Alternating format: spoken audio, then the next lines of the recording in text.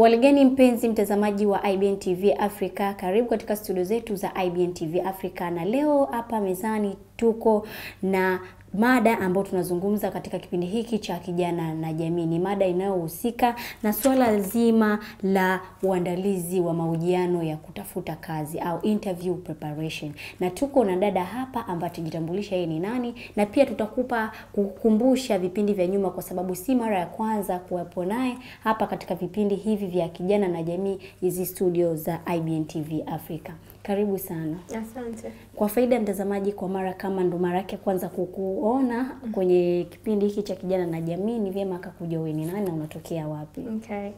Naitwa Florence Nkini, natokea CV People Africa, ni wakala wa ajira. Okay, karibu sana kwenye studio za IBN TV Africa. Asante. Mpenzi mtazamaji, dada Florence aliweza kufanya vipindi na Mujahid Rashid ambapo walijadili kuhusiana na CV na pia waliongelea masuala ya kuwasilisha CV pale unapokuwa umeenda kuomba kazi, namna ya kuwasilisha CV, na pia wakaongelea namna ya kutafuta kazi. Yote hayo endelea kufuatilia vipindi hivi vya Kijana na Jamii ili uweze kujifunza kama unatafuta kazi au unatafuta ajira na uweze kujifunza kupitia Kijana na Jamii.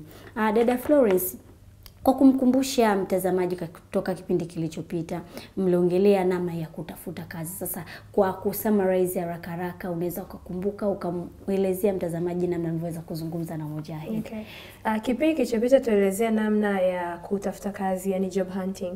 Tukaongelea maeneo mbalimbali ambayo mtu anaweza kaenda kuangalia kutafuta kazi. Tukaongelea swala zima la kuangalia kwenye internet, tukaongelea swala zima la kuangalia kwenye magazeti. Unaweza pia kutafuta kazi kwa networking, watu unaokutana nao. Let everyone know kwamba unatafuta kazi, jirani, marafiki, kila mtu ajue kwamba fulani anatafuta kazi.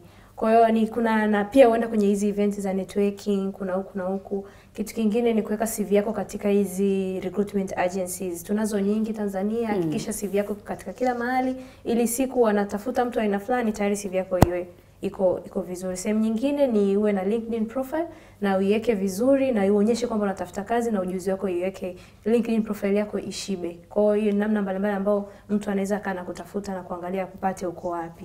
Okay. Sasa leo tutazungumzia interview preparation, ni maandalizi ya niseme usaili au mahojiano. Mahojiano. Okay. Yeah. Nini maana ya interview preparation? Okay. Sasa kipindi kilichopita tulisoma kuhusu kuandaa CV. Sasa tayari una CV, tukasema namna ya kutafuta kazi. Umepata kazi, umeshatuma CV yako, sasa umeitwa kwenda kwenye interview kwa mara ya kwanza. Interview ni yale mahojiano kati ya mwajiri na wewe unayetafuta kazi ili kuweza kufahamiana zaidi sana, kukufahamu wewe ni nani, una ujuzi gani na unataka nini na ni kwa namna gani ambavyo yeye anaweza kuangalia kwamba wewe unaweza ukaisaidia kampuni. Kwa hiyo ndio interview. Kwa hiyo katika interview siku ya leo tutajifunza maandalizi ya interview. Tunaanzia pale baada ya kupigiwa ile simu ya kwanza, kupokea ile email kwamba Florence Nkini tunakuhitaji katika interview siku fulani, tarehe fulani, mahali fulani. Na pia tutaongelea kuhusu swala zima la kwenda kwenye interview. Interview presentation. Kutoka gate la tuseme ni IBN TV, gate ni pale mpaka kufika mpaka chumba cha interview. Alafu tutazungumzia swala zima la kuwa kwenye interview room. Huko sasa kile chumba cha ambako wanafanyia usaili. Alafu tutaongelea pia baadhi ya maswali ambayo ni common, ambayo mara nyingi lazima utayakuta kwenye interview, yatatokea kwa namna moja au nyingine, na aina ya maswali ambayo huwa yanatokea. Alafu mwisho kabisa ni baada ya tunafunga interview, unamalizaje, unaondokaje, unaachaje. Okay, tuanze kwa hicho kipengele cha mwanzo. Okay. Mwanzo kabisa tunaanza kwa interview preparation. Nina notes zangu vizuri tuweze kwenda vizuri. Okay. Interview preparation ni ile maandalizi sasa ambao umeshapokea simu unaenda kwenye interview. Kwanza unachotakiwa kufanya ni uifahamu kampuni unayoenda. Fanya research, IBN TV wako vipi, wanajishughulisha na nini, ingia kwenye website yao, soma. So ukifika pale unaomba labda una swali gani, unaanza kuuliza IBN TV wanajihusisha na nini. Kwa hiyo lazima do your research, jiulize wanajihusisha na nini, background yao ni nini, vitu vyote viko kwenye website zao. Angalia pia mission statement yao, vision statement yao, ili kwamba ukija kujua wakati unajibu maswali, kuna maswali ambayo jinsi namna ya ujibuji wake yanategemea hii vision statement na mission statement ya ile kampuni ambayo umekwisha soma. Kuna vitu vinaitwa press release. Unaweza kaingia tu kwenye mtandao, kaandika press labda IBN TV recent press release. Utakuta taarifa mpya za kuhusu ile kampuni. Kwa hiyo utajua kabisa mwaka huu mwezi wa 8 hapa walifanya hichi na hichi na hichi.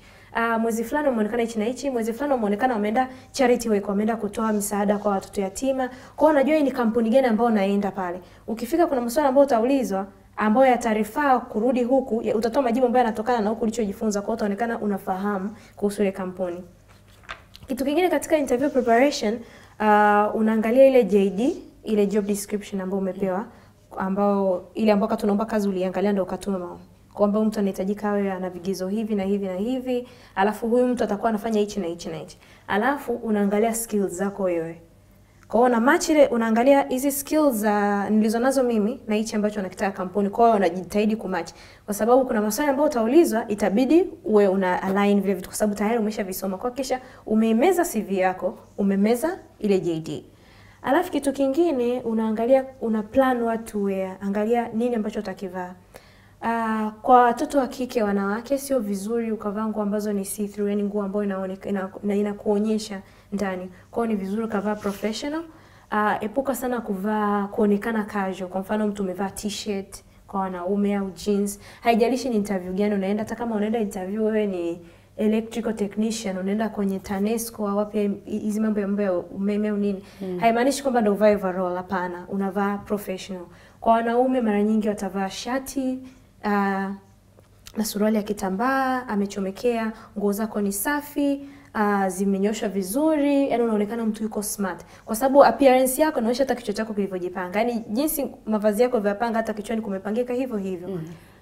Pia kuna vitu vya kuangalia, rangi za nguo. Kuna rangi ambazo ni kali, zinaonekana sio professional, kama rangi ya njano, rangi ya manjano, kwa rangi inang'aa sana. Kuna rangi hakikisha kwamba kwa wanaume wanapendelea kuvaa light blue au kama ni suti blue, black, gray. Kuna zile rangi ambazo ni professional. Khaki, yani rangi zimefifia, zinaonekana zimepoa. Zinaonekana ni professional. Alafu kuna kitu kingine cha kuangalia kwa wanawake na pia kwa wanaume, marashi. Uwezi jua unaenda kutana na nani. Kuna watu wana matatizo, asthma, wana nini. Kwa hiyo unapoenda kwenye chumba cha interview, unajua ukiingia pale una marashi yako makali, umeharibu hali ya hewa. Kwa hiyo kama mtu yuko anayeko interview ana asthma manake au ana matatizo, hawezi kupoteza attention. Hata mimi ninafanya interview wakati mwingine, anakuja mtu ana marashi makali, siwezi nikamuuliza maswali mawili matatu mengi. Yaani mawili matatu inabidi nimtoe kwa sababu mwisho wa siku atanifanya nishindwe kuendelea kufanya kazi siku nzima.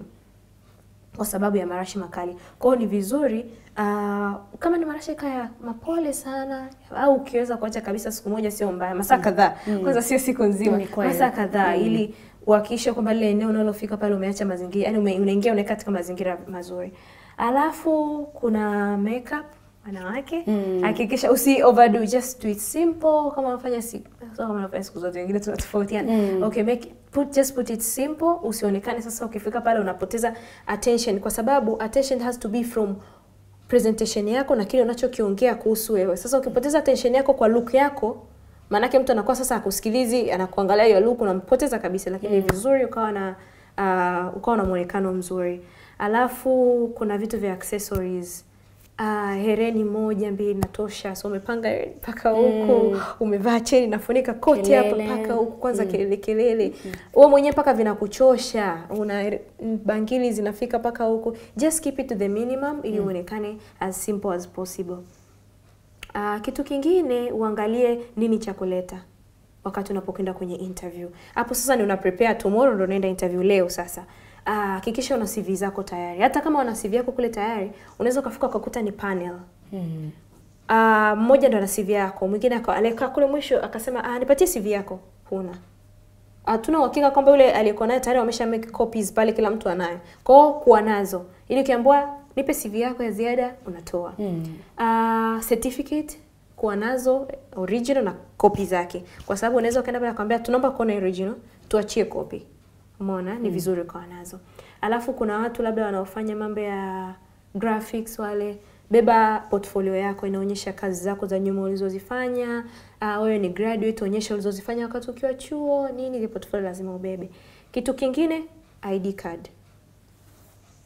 Hiyo wakati mwingine utaniuliza ya nini? ID card ni ya muhimu sana. Kwa sababu imagine katika kila ofisi unayoingia lazima kuna ulinzi. Ukifika getini kuna makampuni ambayo huingii bila kuonyesha ID card. Onyesha identity card yako wewe ni nani. Ni vizuri kwa naye. Sasa nyingine anakuambia huna ID card, basi subiri. Hapo tayari umeshaanza kupanic. Sikutegemea kwamba nitasimamishwa getini. Kwa hiyo unakuwa umeshaanza kupanic. Kwa hiyo ni vizuri kwa na ID card yako ukifika mlangoni wewe ni nani, unaonyesha utaje jina lako, unaonyesha ID card yako kwa sababu wengine lazima upite nayo. Kitu kingine cha muhimu ni notebook na kalamu. Unaweza ukaambiwa labda note this down. Unaanza kuomba samahani naomba karatasi.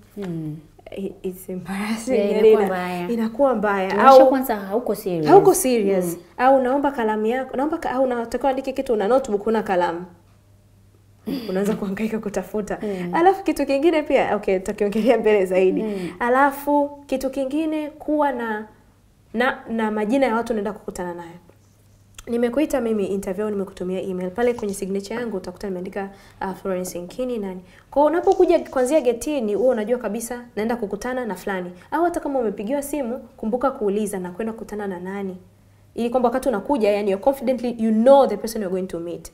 Unapopita hujasikia jina lake vizuri, unaruhusiwa kupiga hata reception ukauliza samahani nimeitwa interview kesho na mtu anaenda kukutana na fulani lakini sikupata jina lake vizuri. Unaweza kuniambia jina la huyo mtu vizuri? Reception tu. Kuna namba zile za ukiingia kwenye website lazima kuna namba ya ofisi. Utamkuta receptionist, muulize na kesho na interview nataka kukutana na mtu fulani, sikupata jina lake vizuri naomba unisaidie. Atakupa jina kwamba ili ukifika hata kuanzia getini unajua kabisa ukifika ukiruhusiwa na mlinzi unajua kabisa naenda kukutana na Florence.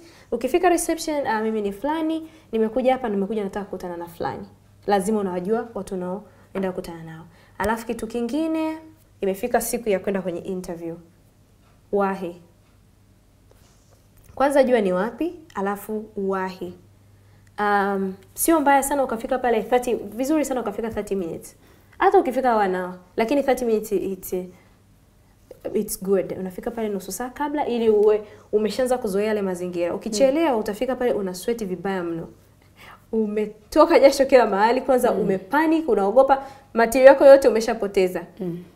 Umeona, kwa ni vizuri kuwahi. Kumbuka pia ulishajiandaa, yani unaanza kurehearse ukiwa mwenyewe. Sasa unafanya nitaulizwa swali fulani, nitalijibu vipi, yani anza kupanga material yako vizuri, unaweka kichwani vizuri, ukifika pale una flow vizuri. Alafu unaepuka pia kuwa robotic. Unajua ukicram sana mwisho siku unaonekana kama robot. Unakuwa kama robot. Kwa hiyo panga vitu vyako vizuri, jiandae vizuri. Sasa umefika chumba cha interview, umefika eneo la interview, umewahi vizuri, sasa unafika unatulia. Now tunaendelea pale kwenye interview presentation. Sijui kama una swali lolote hapo nyuma? Hapa hapo sijapata swali lolote, tunaweza kuendelea. Tunaanza kwenye interview presentation. Hapo sasa interview presentation naomba tuanzie kuanzia getini mpaka kwenye chumba cha interview. Umefika getini, umetoa ID, umeingia ndani, kumbuka kusalimia yeyote unayokutana naye. Usifikiri kwamba greetings zinaanzia pale unapoingia kwenye chumba cha interview. Katika njia unapishana hivi, unaweza kukutana na mtu ambaye anakuinterview. Umempisha tu. Ipo story moja ya mtu ambaye amefika njiani, alikuwa anaenda kwenye interview. Akafika njiani akakutana na mtu amepata tatizo. Akawa sasa unajua ile afanye nini? Ikabidi amsaidie yule mtu, akamsaidia vizuri, akawahi interview. Kufika kwenye interview, anamkuta yule mtu aliyemsaidia ndio mtu anayemwinterview. That's wonderful. Unaona? Au kwa hiyo sasa ni vizuri ukaanza kuonyesha heshima kuanzia huko unakofika getini. Salimiana na watu vizuri kwa sababu umjui yote pale, unaweza ukapishana na CEO pale, ukampita tu hata kwa kikumbo nini, kwa hiyo unakumbuka kuwa yale mazingira unaanza kuyaandaa vizuri. Hapo umeshasalimia, umefika paka kwenye chumba umefika pale reception, kumbuka kumsalimia receptionist, jitambulisho wewe ni nani, kama umepewa seat yako kaa subiri. Umefika unaitwa, ingia kwenye chumba cha interview, yule anayekuita aliyekufuata paka fulani unaitwa, msalimie, then tunaenda wote pamoja paka kwenye chumba cha interview. Tunaingia sasa in the interview room. Kabla tujafika kwenye interview, umesema kwamba kuna haja ya kusalimia, kuonyesha respect. Ni kwa nini hasa? Yaani umuhimu hasa kufanya kitu kama hicho? Umuhimu ndio maana nikatoa ile story. Umuhimu ni kwamba you never know nani umepishana naye. Hata kama nani umepishana, lakini vizuri kusalimia. Yaani kusalimiana na mtu, yani msalimie unayekutana naye kwa sababu unaweza kukuta huyo ndio yuko kule kwenye. Kwa hiyo inamaanisha wewe ukutana naye njiani humsalimii, lakini ukutana naye kwenye interview unamsalimia kwa sababu leo ni interview. No. Kwa kuna haja kujenga mazingira kujiheshimu, haijalishi ni interview, haijalishi nini, kwa respect. Alafu pia unatengeneza ile friendly environment. Unaanza kutengeneza mazingira ya kirafiki kabla hujaingia kwenye chumba cha interview. Sasa tunaingia, umefika kwenye, na unapokuwa pale nje kwenye sio vizuri ndo muda ule sasa umefika sasa kwa na simu yako, we all have smartphones, uko busy sijui kwenye social media, uko busy unafanya nini, umefika waga wanakutaga unakuta umewekewa gazeti pale. Unaweza ukalichukua kwanza kulisoma, unapoteza tu woga, uendelee kujizoesha mazingira, lakini anza kusoma, fani unaonekana kama vile mtu ambao unaweza ukafamiliarize with the environment. Kwa sababu ukionekana umefika pale umeanza kuwa busy na simu yako, yani wewe hujaanza kujizoesha na mazingira. Umekuta gazeti, soma lile gazeti, yani jizoeshe, jiattach na lile eneo. Umeelewa Kwa ndo vitu kama hivyo. Kuta zile reflets zao. Anza kusoma, angalia. Uwezi jua unaweza kukutana na jibu la interview ambalo utakalo kupitisha kupata kazi. Kwa hiyo weka simu yako, zima simu yako, weka silent, weka mbali, anza kusoma kile kilichoko pale, angalia kuna nini, yani familiarize na ile eneo. Au hata kama hakuna kitu, anza kuangalia watu. Huyu kapita kaenda kule, huyu kapita kaenda kule, huyu kaenda kule. Kwa hiyo unaanza kujua ni mazingira gani ya kazi. Hawa watu wanaishije. Unaanza pale unaanza kujua culture ile kampuni ikoje. Kwa kuona watu wanavyopita, wanavyoongea, wanavyosalimiana, wanafanya kazi, wanavyobadilishana huku na huku. Kwa hiyo unajua. Kwa hiyo ni vizuri ukakaa ukatulia kwanza kusoma mazingira kwanza kabla hujaenda ndani. Umeitwa, umefungua mlango, umeingia kwenye chumba cha interview. Ni vizuri kwanza, kitu cha kwanza, a smile on your face. A smile can kill all the woga wote unaondoka. Yani kwanza ukitendo umeingia umesmile, unafanya ile mazingira ya kwanza inaonyesha confidence, alafu unaanza kujizoesha mazingira yanakuwa kama ya kirafiki. Kwa hiyo vizuri sana ukaingia kwa smile. Ukifika kwenye chumba cha interview umesalimia with a firm handshake, handshake yako vizuri. Baada ya hapo umejitambulisha, na ukiingia Florence, yani umeingia hey, unapopeana handshake lazima utaje jina lako. Ni vizuri. So lazima ni vizuri kutaja jina lako. Florence, I'm Florence, mimi Florence, naitwa Florence ile. Then unahakikisha kama ni panel, unahakikisha umeweza kumpata wote. Yani usimwangalie mtu mmoja yule kuuliza ule unaelekeana naye tu, no, angalia wazoe wote. Yani amisha macho huku kote mpaka umalizane nao, yani iliweze, lakini movement zisiwe nyingi. Movement zisiwe nyingi. So unaanza kuangalia yani maanisha hapa unacheza na macho huku mwanzo mpaka mwisho hivyo. Then utaambua ukae, sio umefika tu vup unaanza kukaa. Huenda hapo unapokaa ndo unapokaa CEO. Au hapo unapokaa ndo unapokaa HR. Unapomwambia samani ama unataka ukae pale. Hapo tayari attention umeshapoteza. Kwa ukifika tulia, uambie kaa hapo. Kuliko ukafika kwanza kukaa haraka ukawa umeshaharibu kazi. Kitu kingine, sasa umeanza umeingia kwenye interview. Jinsi ya kukaa. Unajua ukikaa hivi unaonekana mwoga. Yaani mtu akikaa mikono yako umeweka chini ya meza, unaonekana mwoga. Kwa hiyo ni vizuri kuweka mikono yako juu. Na kama unaona unatetemeka, shika hata kalamu. Umeona? Yaani ikusaidie punguza ule uoga. Kwa hiyo katika sitting unatakiwa ukae straight, mikono isikae chini, unaonekana mwoga. Usikae hivi, unaonekana overconfident.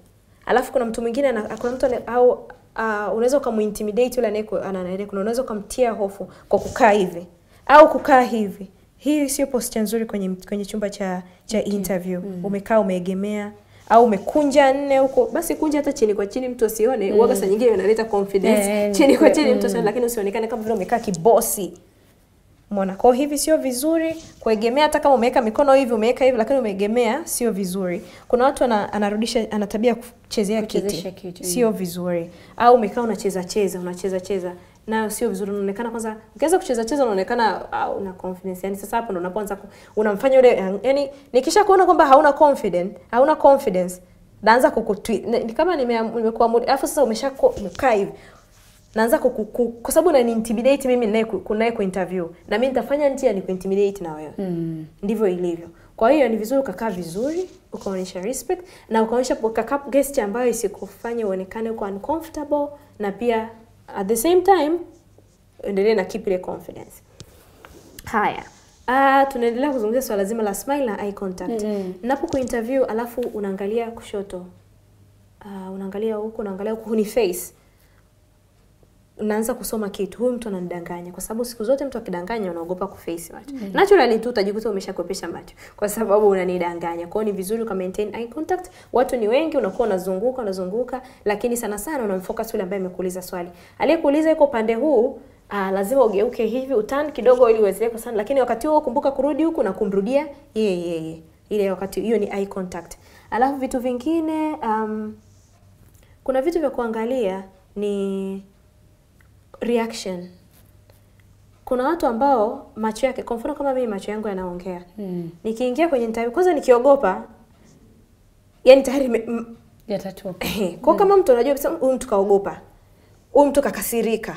Kwa hiyo hakikisha facial expression yako itaonyesha kabisa huyu mtu ana hali gani sasa hivi. Yani ukinishtua lazima sasa usitake anayekuinterview ajue kwamba huyu mtu yuko katika hali gani, atacheza na wewe. Kwa hiyo akicheza na wewe ndio mwisho siku unaanza kuogopa nini. Kwa hiyo hakikisha unaweza kumanage your facial expression, una manage vitu vingine. Usitake mtu ajue feelings zako kwa wakati huo. Usikae hivi sana, umepoa au pia kuna vitu vingine vya kuacha gap. Ya unaulizwa swali, unaacha gap. Yani kuna a moment of silence. No. Jaribu kutafuta kitu au mrudishie hata kama hujaelewa swali unaruhusiwa kurudisha. Unasema samahani, naomba uelezee vizuri zaidi. Unataka kufahamu nini kuhusu hicho? Tafadhali naomba nielezee vizuri zaidi, naomba ulieleweshe vizuri zaidi. Ukiona swali gumu zaidi kabisa, wakati mwingine huwa kuna glasi ya maji mezani, unaweza ukapiga fondo. Kitendo cha kuchukua glasi, kunywa mpaka kumeza, ushawaza majibu, yani ushapanga majibu vizuri. Kwa hiyo kuna technique mbalimbali za kufanya ili kwanza unakwepa ile gap ya a moment of silence, ukimya fulani hivi, lakini ili upate yale maswali yako, kwa unatafuta vitu vya kufanya ili yale maswali yani kuondoa ile hali alafu uweze kupata majibu yanayotakiwa kutolewa ambayo ni sahihi. Alafu vitu vingine, pay attention to non-verbal communication, yani gestures, ndio hapo tunazungumzia gestures, umekaaje, umefanyaje hivyo. Haya, sasa tunakuja kwenye maswali. Interview. Kabla tujaenda kwenye maswali, ngoja tuongee na mtazamaji anayetazama kipindi hiki. Mpenzi mtazamaji wa IBN TV Africa, kipindi hewani ni Kijana na Jamii, na tuko na dada Florence ambao tunaongelea swala la maandalizi ya mahojiano pale unapokuwa umeitwa kwenye kazi. Kama nilivyokuambia, ulishafanya vipindi hapo nyuma na wameshakuambia masuala ya CV, jinsi ya uandalizi wa CV na namna ya kutafuta kazi. Sasa umeshapata kazi, namna unavyoenda, yani maandalizi yale unavyoenda kwenye interview, namna gani ujiandae kutoka kabla hujaingia kwenye ofisi mpaka unapoingia ndani ya ofisi. Dada Florence tayari amekwisha eleza. Sasa natumaini kwanza utakuwa umejifunza, na kama ndo na maandalizi ya kwenda kwenye interview, dada Florence ameshakupa chance kupitia kipindi hiki cha Kijana na Jamii, na utakuwa umepata fursa ya kuweza kujua namna au jinsi gani unatakiwa uweze kujiandaa. Sasa tunakuja kwenye maswali. Endelea kutazama kipindi hiki kwa faida yako. Twende moja kwa moja kwenye common questions. Maswali ya interview yako ya namna mbalimbali. Kuna maswali ambayo unaulizwa kulingana na CV yako, ambao ni CV based. Alafu kuna maswali yanakuuliza ni ya personal, kuhusu wewe, lakini ni professional way. Alafu mwingine atakuuliza ni ya behavior, yani maswali ya kitabia. Sasa hapo anakupima, haya maswali ni very technical, yani haya maswali ambayo, afu pia kuna technical questions. Haya maswali ya behavior ni yale ambayo ukikosea tu, yani kuna utajibu vile ambavyo sio vya kukariri. Unajua kuna ile majibu yetu tumeyakaria ya kwenye nani. Mtu kimuuliza tu ataanza kutaja kama ilivyo, kama script kaitoa kwenye online, kama ilivyo, yani kama robot anahitaji vizuri kama ilivyo kule. Kwa haya behavior uweze ukao umeguess. Yani utaulizwa situation ambayo itakubidi utoe kweli ya moyoni, kweli ya kichwani, lakini it has to be the truth. Alafu kuna ya situation, yani au ya case study. Anakuambia labda iwapo umekutana na mtu na hivi na hivi na hivi, wewe ungefanyaje? Umeona? Kwa hiyo hiyo kesi haijakutokea, lakini sasa ni kesi ambazo labda zinatokea pale ofisini, kwa hiyo sasa unaulizwa ili wewe utareact vipi. Haya ndizo ni aina mbalimbali za maswali unayapata katika chumba cha interview. Tukianza na yale maswali ambayo yanalingana na CV yako. Kwa hiyo inamaanisha uwe vizuri ile CV yako unayo kichwani kama ilivyo. Unayo kila ulichokiandika kule, unajua unaweza kukielezea. Ukaulizwa umejiandikia kule kwamba mimi napenda volleyball. Ukakuta naye kuinterview naye anapenda sana volleyball. Akakuuliza swali kuhusu volleyball. So umeandika kwenye CV yako bwana. Unaulizwa swali unaanza ujui. Kwa hiyo hakikisha unachoandika kwenye CV yako ni sahihi na ni kweli na unakifahamu. Ili ukiulizwa uweze kujitetea. Tunakuja kwenye maswali ya personal. Haya ni maswali ambayo anataka kujua tabia yako, character zako, je, jinsi gani zitamatch na kampuni. Kwa mfano anaweza kukuuliza, mara yako ya mwisho kutoa zawadi ulitoa lini na ulimpa nani? Na ni lini? Na ilikuwa zawadi gani? Au akakuuliza mfano, wewe ungekuwa superhero, yani mtu mwenye nguvu, ungetaka uwe na nguvu gani? Au akakuuliza, labda wewe ukiwa ungekuwa na miaka 70 sasa hivi, ungewaambia nini watoto wako? Au kaulizwa, wewe ungekuwa ni mwanamuziki, unatakiwa umuimbie idol wako wa Tanzania, nani unayempenda Tanzania, ungemwimbia nani, ungemwimbia kuhusu nini? Kwa hivyo ni vitu ambavyo ni personal. Kwa hiyo unaweza kuchukulia pale unajibu mimi ningefanya hivi, lakini pale wako watu wamekaa standby wanaangalia huyu mtu kuna vitu ambavyo anavilenga, huyu mtu yuko hivi na hivi, huyu mtu yuko hivi na hivi. Je, anajitoa? Ndio pale ulipoulizwa wewe ungekuwa mara ya mwisho kutoa zawadi ilikuwa lini? Mtu anajitoa, huyu mtu anafanya hivi. Alafu pia kama umefanya kazi au hujafanya kazi, au sema umefanya kazi, utaulizwa kuhusu coworkers wako, watu unaofanya nao kazi wa mwisho, unawaelezea vipi? Au kaulizwa kuhusu bosi wako. Kitu gani ambacho wewe na bosi wako ukipenda kutoka kwa bosi wako? My dear, usianze kuporomoka, bosi wangu sikupenda kitu fulani bwana. Sio nini unaonekana kwamba wewe uko negative juu ya watu. Au unaulizwa labda wewe mara ya mwisho ulifanya nini uliwahi kutokea kwamba ukammisjudge mfanyakazi mwenzako? Yaani ukamwaza vibaya, ulimwaza vipi? Sijui nini, au ulifanya nini, ilikuwaje, vitu kama hivyo. And then kuna maswali ambayo ni behavior. Haya ni maswali ya tabia. Haya ni yale maswali ambayo yanakupa situation. Yaani kwa mfano anaweza kukuuliza nieleze muda ambao ulikutana na mfanyakazi ambaye alikuwa, yani katika timu yako kulikuwa kuna mtu ambaye ni mgumu kuwasiliana, yani ni mgumu kufanya naye kazi. Ulifanyaje? Hebu nielezee hiyo situation. Sasa utaanza. Kuna rule ya kujibu haya maswali ya behavior na case study na nini. Kuna kitu inaitwa STAR. Yani unaangalia situation. Ndio ile pale ambapo nieleze situation ambayo ulikutana hivi, ulikuwa na mfanyakazi katika timu yako, ulikuwa na mtu ambaye ulikuwa unashinda kumhandle. Haya, ulifanya nini? Unaangalia action. Alafu task yani ilikuwa uliifanya, alafu result ikawa ni nini? Kwa hiyo vitu kama lazima uelezee situation, uelezee action, uelezee inaitwa STAR, uelezee situation, uelezee task, uelezee ile action, alafu na result. Muona vitu kama hivyo. Kwa hiyo panga unapojibu jibu lako twist, alafu it has to be positive. It doesn't have to be positive always, kwa sababu tutazungumzia swala zima la ukweli, honesty and integrity, which is the big problem in Tanzania. Kazini sasa hivi katika tatizo ambalo tunalipata sasa hivi na linazidi kukua ni ukweli.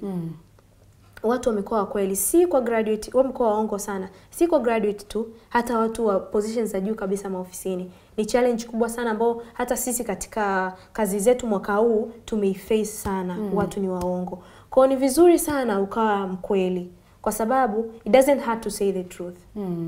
Yani haiumizi. Kama unaona hichi kitu ni kikisema kitaniharibia kazi, kikwepe, tafuta kitu ambacho ni positive lakini ni kweli. Hata kama kiwe kidogo kiasi gani, lakini sema ukweli. Alafu tunakuja kuna yale maswali mengine ya ambayo sasa tunaenda kuyafuata sasa. Tell me about yourself. Your salary expectation. Your strength.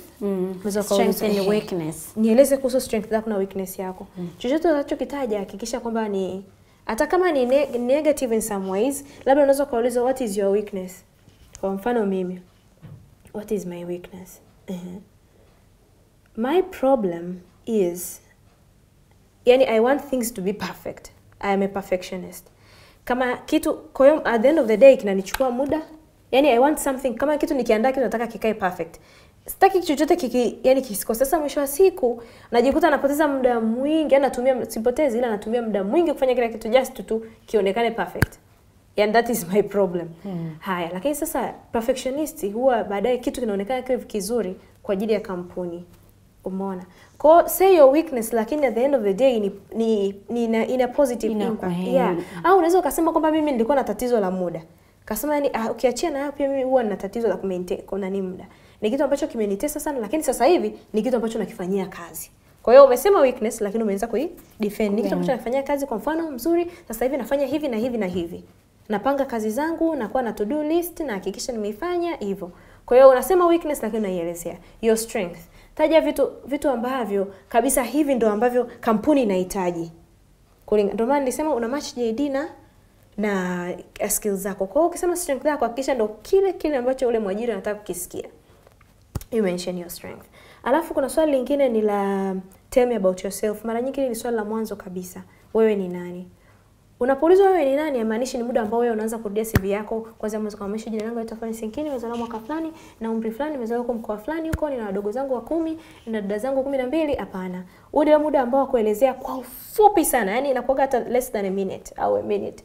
Unaelezea wewe ni nani, una highlight vile vitu ambavyo ni strengths zako. Mimi ni fulani, nina degree ya hivi na hivi na hivi, ambapo katika during my working experience nimejifunza kuhusu customer service, nina excellent customer service skills, I'm very good in this and this and this. Kwa sasa hivi ninatafuta kazi ambayo inanisaidia hichi na hichi na hichi, na kampuni ambayo inafanya hivi na hivi na hivi, na ndio maana nimekuja kwenu. Kwa hiyo unaelezea huyu sio ule muda wa kwanza kurecite CV yako, kwa sababu all of them they know your CV. Na hata hivyo kama itafika wakati utakuuliza kuhusu CV yako. Kwa tell me about yourself, who you are, highlights vile vitu ambavyo ni vya muhimu kuhusu wewe na kwa nini uko pale. Alafu kuna kitu na swali la why should we hire you? Hapa ndio ule uwanja wako sasa. You don't have any other second ya kuelezea kuhusu kwa nini wakuajiri. Yaani hapa ndio lile eneo. Kumbuka mwanzo nilikwambia angalia JD na ile na CV yako. Kwa nini kampuni? Unajua unatawaambia you are looking for this and this and this and this. Na hivi vitu vyote mimi ninavyo. Kwa sasa tuanza kuvielezea. Walisema wanataka mtu mwenye excellent customer communication skills. Make sure pale wakati unaingia tu kwanza ile lugha umeipangilia vizuri. Kwa hiyo you have excellent communication skills. Haya, wewe unaishi na hichi, kwa ule muda ambao utaelezea ni ule muda wa kujiuza zaidi kuliko hata kule kwingine kote. Alafu kuna swali lingine la kwa nini nataka hii kazi? Kumbuka mwanzoni kabisa nilikwambia kabla do your research. Soma vision statement, mission statement, press release na nini na nini. Ule wakati wa kumfanya ule anayekuuliza maswali ni jinsi gani unaifahamu ile kampuni. Yaani ni vipi unaifahamu IBN TV. Kwa nini unataka hii kazi? Nataka kuingia IBN TV kwa sababu ya hichi na hichi na hichi. Nimeona kwamba mnafanya hivi na hivi na hivi na hivi na hivi. Na mimi it has always been my dream kufanya hichi na hichi na hichi na hichi na hichi. Kwa hiyo nikaona this is the perfect place for me to be. Na ndio maana nimeapply. Umeona? Kwa hiyo ndio maana nilirudi kule mwanzo nakwambia kwamba kila kitu ambacho nakwambia ukipitia kinakuja kukusaidia baadaye kujibu. Kwa hiyo hapo utaonekana kabisa unaijua ile kampuni vizuri. Hata anaweza kaa hata kuna mtu pale pembeni hafahamu kwamba juzi juzi August labda tuseme November IBN TV walikuwa wameenda mkoa fulani kufanya hichi na hichi na hichi, lakini umeona kwenye press release umeshampika tole aliko pale ni jinsi gani kama mtu yuko makini na anajua anachokitaka na anajua anakotaka kwenda. And then watakuuliza kuhusu your abilities. Unaweza ukaulizwa uelezee ule wakati gani ulifeli na kwa nini, ilitokea nini.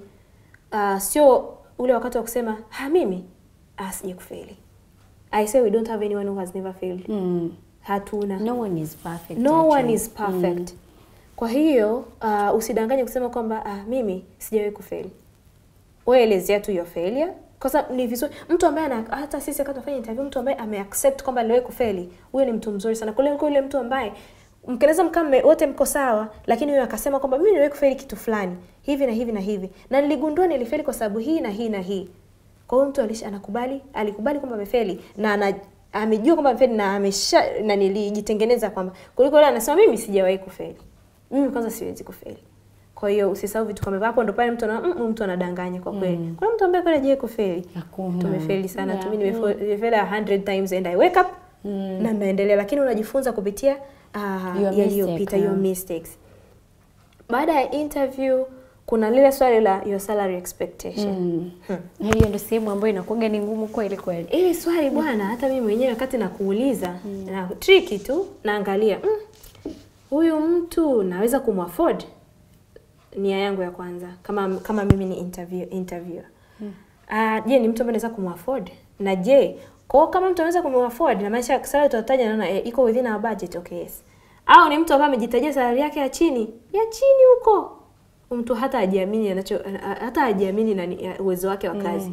Yaani hata amini kitu gani anaweza kukibring up, kukileta hapa. Hadi yenyewe anajitajia salary yake ya chini. Na huo ni wakati ambao kama mtu uko vizuri mwajiri, kama mtu anaona mtu yuko vizuri na ametaja kamshahara kake ka chini, wanakuchukua kukandamizi.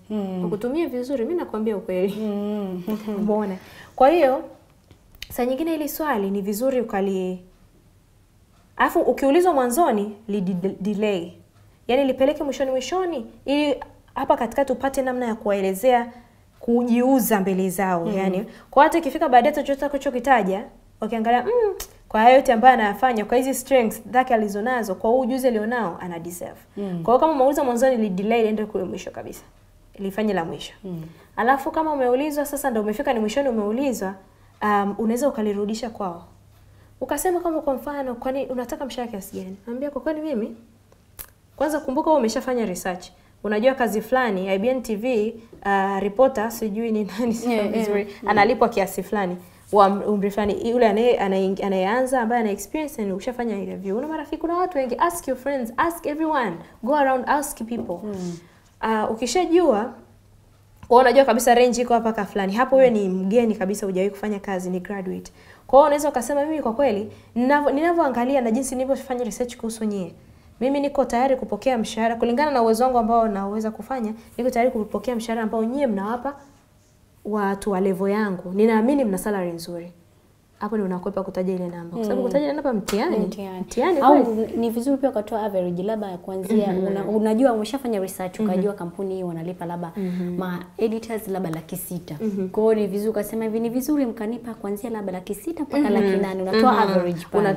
Unatoa range. Sababu huwezi jua labda itwatime wanaweza kukupa 700,000. Unaona? Kwa hiyo ni vizuri pia ukatoa range kama unavyosema, unatoa ile range.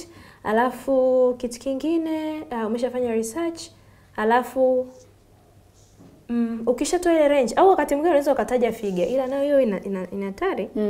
Inaweza kukufanya ukapata mshahara mdogo sana au ukakosa kazi kama nini. Lakini pia I'm always negotiable. Don't forget that statement. I'm always negotiable. Ingawa ni negotiable lakini kuna amount ambayo unaitaka. Ni kweli. Kuna amount ambayo unaitaka. Kwa hiyo usahau ile statement negotiable, lakini pia niko tayari kupata mshahara. Choka uleko kwanza ndo nzuri zaidi. Wakulipe kulingana na salary nani zao za kwao. Ni nzuri. Kwa utauliza kwamba nitanilipa kulingana na salary yenu mlionayo nyie. Confident with that, and I'm confident that you guys pay your nani employees good salaries. Alafu swali lingine ambalo huwa linatokea mara kwa mara, nafikiri ni hayo. Nimeyasahau, tutafuta mengine. Sasa tumemaliza interview, lazima nitakurudisha kama mimi ninaikuuliza maswali nitakurudisha, do you have any question for us? It doesn't mean ni wakati ambao kunyamaza kimya, no I don't have a question. Au so you mean kama uhitaji kujua kitu chochote. Uhitaji kujua kitu chochote kutoka kwetu. Sasa au mwingine anakuulizaje? Atakwambia, do you have any question for that? Hapo sasa kwa vile hajaulizwa mshahara pale nyuma, ataanza. Mnalipa shilingi ngapi? Mtalipa shilingi ngapi? Kumbuka hiyo ni interview ya kwanza. Kwa hiyo sasa they focus kwamba huyu mtu ana focus you after money. Swali utakaouliza pale, na kitu kingine pia usiulize swali ambalo majibu yake yako kwenye website. IBN TV hapa mnajishughulisha na nini? Mko mkoa gani na mkoa gani? Si website sipo. Si kila kitu kipo kule. Kwa hiyo hakikisha uliza maswali ambayo utaonekana wewe mjinga. Uliza maswali ambayo ni ambayo yanaonekana vizuri. Labda unaweza ukauliza organization culture, ukauliza what is your interview, I mean hiring process yenu ikoje, kwamba baada what is next after this. Ujue kabisa niwasubirie lini, when are you going to contact me back. Ujue kabisa ili ujue unafuatilia. Alikwambia tutacontact tarehe mwisho wa mwezi huu. Tarehe 30 ushaanza ku draft email yako. 31 dot umeshauliza. Umeona Kwa hiyo unajua ile uliza maswali. Ask them, au unaweza kurudi sasa una ile notebook yako. Ulijiandaa wakati unafanya research una maswali yako ambayo yalikutatiza. Unaweza kurudi. Lakini yasiwe ya ndani sana kwa sababu bado hujapata chance ya kuingia kwenye kampuni. Unaweza ukafika pale ukauliza labda what happened to is this position new? Hii position mnaoni haya leo ni mpya? Na kama sio mpya, what happened to the person who was here? Lazima ujue. Una haki ya kufahamu. Kwa hiyo ndo maswali ya kuuliza. Kwa unaonekana huyu mtu kidogo anajielewa. That's good kwa sababu pia itakupa what to do if you are there. Kama ni mtu alifanya kitu ambacho sio kizuri, wewe unatakiwa jirekebishe vipi. Na pia naona ni vizuri pia ukatoa precaution ukiwa unauliza ile swali kwa sababu unaweza kujiuliza kwa nini wewe anataka kujua hichi? Kwa unataka unaambia mimi nataka kujua iwapo kama alikosea ili na mimi nijue, wakati najiandaa kusubiri majibu yenu nijue ni kitu gani natakuwa nifanye ili na mimi nisije nikaishia kama mwenzangu alivyoishia. Au mtu alikimbia position unajua ilikimbia kwa sababu gani? Na mwisho wa siku ufahamu ile position kilitokea, umeingia pale unakutana na msala unataka kuondoka. Kumbuka ulikotoka ushaacha kazi au ulikuwa kwenye kazi sasa umeshaacha kazi umekuja kwaona unajikuta umekosa yote. Au wewe ni graduate umekuja unaingia pale hujui ulichoenda kukutana nacho. Ndio baada ya mwezi unaonekana kufanya kazi vizuri au ndio unataka kuondoka. Mwisho wa siku CV yako tayari ushaiharibu. Kwa sababu pia reputation utakayoiacha pale haitakuwa nzuri. Umeona? Kwa hiyo vizuri kutambua mtu kukaa.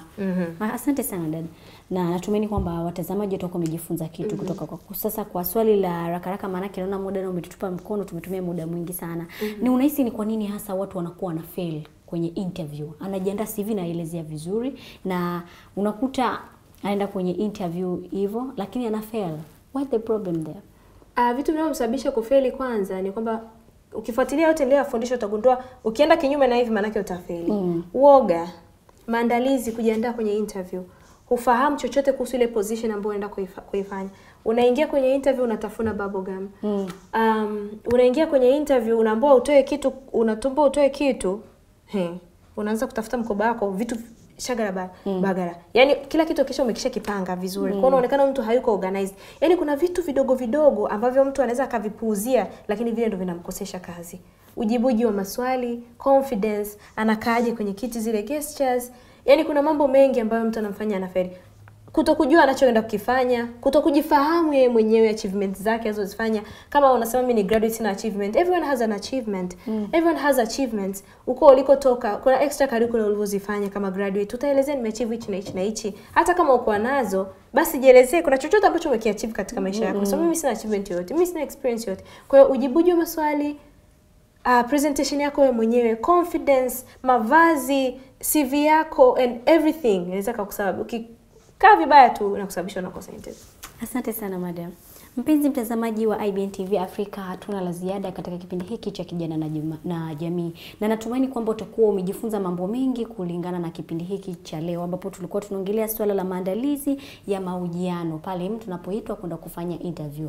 How to make an interview preparation, how to prepare yourself for interview. Kwa hiyo ni kama dada alivyokuelezea kuna mambo muhimu hasa ya kuzingatia, vitu vidogo tu vinaweza kusababisha ukakosa kazi. Kwa hiyo ni vyema ukazingatia au ukafuata utaratibu ambao utakuwa ni mzuri na mtu akajua kwamba kweli wewe uko serious na kazi ambayo umeenda kuiomba katika kampuni hiyo. Hatuna la ziada zaidi kutakia utazamaji mwema vipindi vinavyoendelea vya IBN TV Africa. Ulikuwa nami Salome Ezekiel. Asante na kwaheri.